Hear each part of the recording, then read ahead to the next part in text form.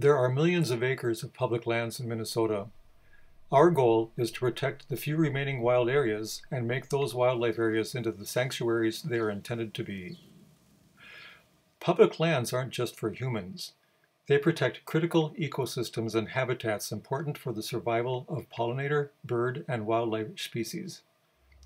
Minnesota DNR manages 5.6 million acres of land, including state parks, state forests, wildlife management areas, and scientific and natural areas. 15,000 acres of those public lands are rented out for industrial crops such as GMO corn. Toxic synthetic insecticides need to be prohibited in protected wildlife areas. Wildlife are running out of space. Instead, croplands in public state parks and wildlife management areas can be converted to native habitat. What you're looking at here behind me is an area that has been turned from farmland into prairie grass planted by me, but it's just a small sample of what this country looked like 200 years ago. In Minnesota, there's over 7.5 to 8 million acres of corn and soybeans that are planted, and very little of the native prairie and prairie grass. The result of that is just a huge decrease, just in my lifetime, of the amount of insect life, bird life that exists, including things that most people think about as far as the prairie birds of meadowlarks and bobolinks, but also the ones that many sports people are interested in as far as pheasants and ducks and such.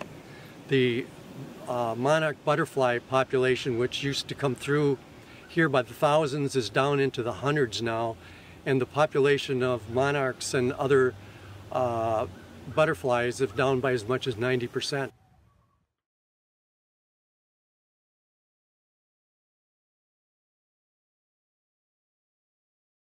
I'm at St. Croix Bluffs Regional Park. I'm standing in front of a 38-acre conversion project from corn crops to native prairie, and it's a collaborative project between Washington County Parks, Conservation District, and Pollinator Friendly Alliance. We are transforming this from corn, which is no good for any kind of wildlife, to native prairie, which will enrich the soil, create biodiversity, and provide habitat for pollinators, birds, and wildlife. We used a cover crop of sunflowers, which now have gone to seed, and they are being harvested right now. We'll disc it next and seed it with a native prairie mix. We just had a really nice sunflower crop. They were planted late, so we're harvesting them a bit late. So the deer like them, and the bees like them. And the birds. And the birds. Everybody likes the sunflowers. Waterfowl production areas are lands that have been purchased with the proceeds of duck stamps, and their primary purpose is to preserve habitat for migratory birds, with an emphasis in waterfowl, but also any of the bird species that are in trouble. And many of them are right now. Grassland dependent birds, wetland dependent birds, and it's pretty easy to understand why. Minnesota's lost 99% of its prairie. There's only about 1% left, and we've lost somewhere between 90 to 95% of our prairie potholes have been destroyed. So if you're a species that relies on that prairie or those prairie potholes, you're in trouble. And so our primary focus on waterfowl production areas are migratory birds and other species whose populations are in decline.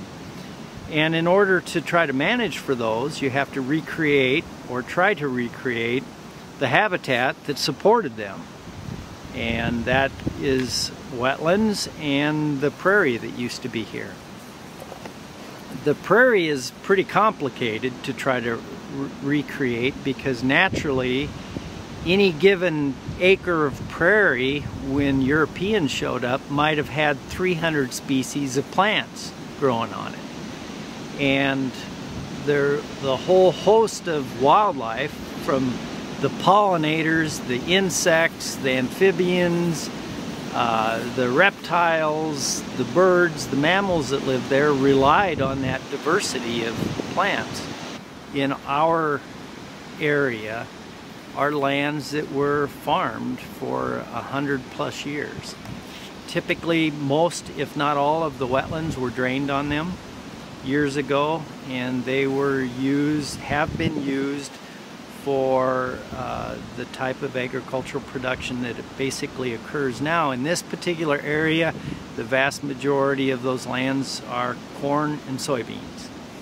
We also have some other crops, but you're talking in each of those cases an annual crop that was monotypic, one species. Those lands were treated with herbicides, insecticides, fungicides, and all kinds of things to try to make sure that they had the highest yield they could get. So you're looking at one species of plant that would have existed out there. After we restore them, we're hoping to have, 100+ species of native plants out there that provide structural habitat for nesting birds, winter habitat for resident species that need that for thermal cover, and then of course we really emphasize a lot of our native forbs or flowering plants that provide habitat for pollinators and a whole host of species that need nectar sources and pollen sources.